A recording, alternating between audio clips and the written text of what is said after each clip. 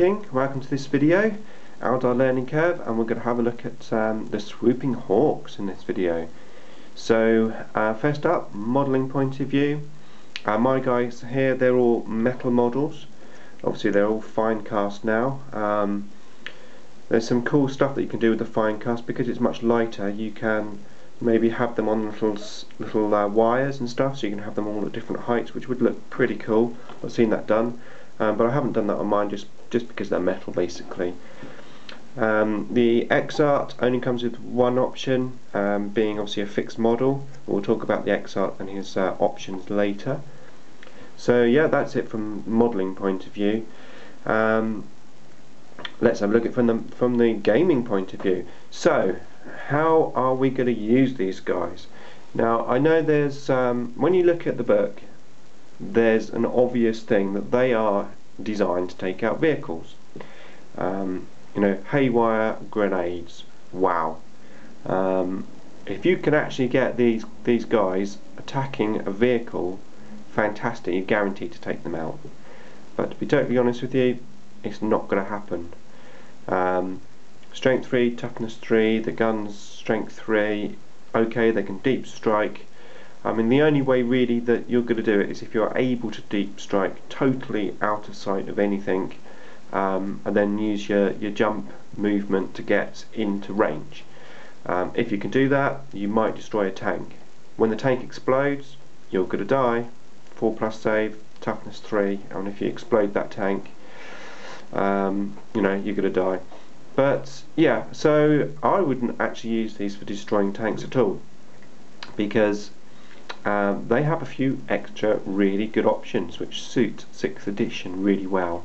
And that's quite interesting, because I did a poll on my blog during 5th edition, and the Swooping Hawks were deemed as the worst unit in the codex.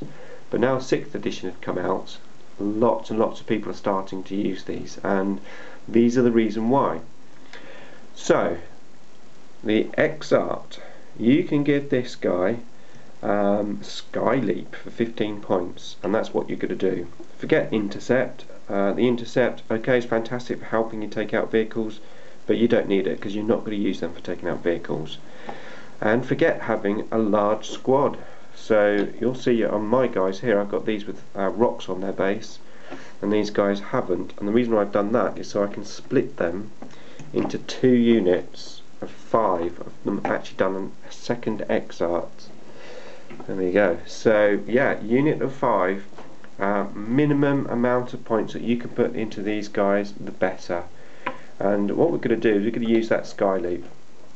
Now, yes, you can hold these guys in reserve and then come on potentially turn 2 on a good dice roll. Ideally, if you can actually deploy these like right behind a little piece of terrain on turn 1, and then when it's your turn 1 you can Sky Leap in the air, then you're guaranteed to come out turn 2. So as long as you can get on the board, deploy, and not actually have them destroyed, then that's well worthwhile, because at least you get full use of the template. And that's exactly what you're going to do. You're going to come down, you're going to target those long fangs, target and basically you're going to annoy your opponent by targeting their units with a massive pie template, and there's nothing they can do about it, because you are also going to jump back up. So after every turn you're going to jump back up, you're going to use that template. Now the template isn't going to kill much, you might get lucky, but it's unlikely that it's going to kill much, but it is going to annoy your opponent, and that's where you're going to use these to your advantage. So there's 2 ways of using these.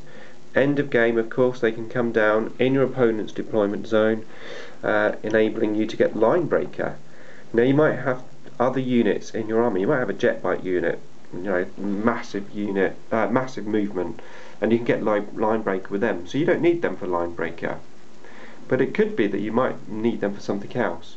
And this is where I think they come into their own. You're going to annoy your opponent with these so much that on turn 5 you're going to come down right in front of the unit that you've been annoying. So let's say you've got some long fangs back here. You're going to come down here, you're going to come down, you're going to basically make out, oh, it's turn 5, you know, I don't need to like leap back up. and you're just going to leave your guys there. Now maybe you have an objective like in the middle of the board with some, let's say, some Dire Avengers on. Maybe you've only got 5 or 6 Dire Avengers left on this objective. Now your Longfangs, or your opponent's Longfangs, have got to make a choice. The chances are that they will see these here and think, my god, these things here, they've been like targeting me all game and really been annoying me. This is my opportunity to kill them. And with any luck, they're going to target these as opposed to shooting your troops. Now, of course, it's a long shot. It's psychological warfare as such. But yeah, I mean, it works. Especially if you have 2 units of Hawks coming down, you're really annoying your opponent. You know, doing that technique is actually quite useful. So yeah, Swooping Hawks, another very good distraction, annoying unit that the Eldar have. Lots of trickery there as usual. Personally, from my experience, I would say forget going for tanks, forget the grenade packs and all that stuff.